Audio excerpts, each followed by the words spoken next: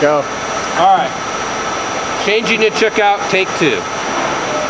Well, what we got here is a collet chuck, and we need to remove it to put a 3-jaw chuck on.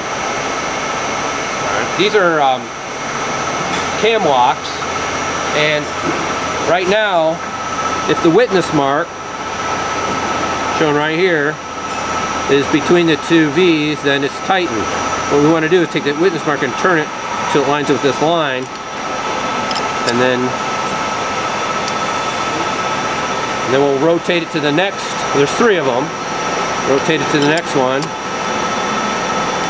Rotate it to the 3rd one. And notice how the chucks are to come off.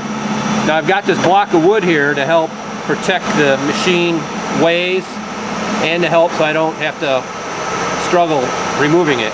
The collet chucks are not that heavy, but the 3-jaw chucks are about 70 to 80 pounds. Which are kind of hard to hold and to line up. So I'm going to pull this one off. Now before I put the next one on, I'm going to inspect the facer, make sure there's no debris, no chips that are clinging here. Alright, make sure that's nice and clean.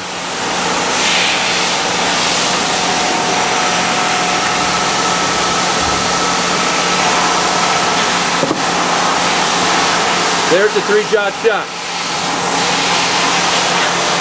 I'm going to slide it in position, just line the pins up. Alright, just line the pins up. That's why this block exists, and you can slide this right in here. And boom, we're in.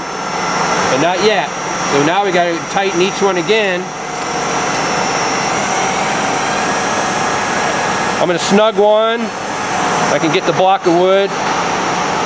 There we go. Snug another one. And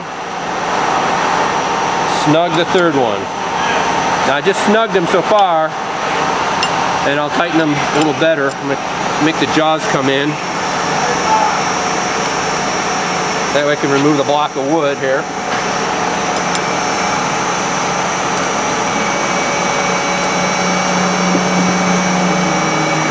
There you go. I can tighten this next one. And tighten the 3rd one. You always want to make sure these chucks are tight. If you don't, they could come off on you in the middle of an operation, which could be very hazardous. Could be deadly. So whenever you use a lathe, always inspect the chuck, make sure it's on good. Alright, and you should have no problem. So that's changing a chuck out.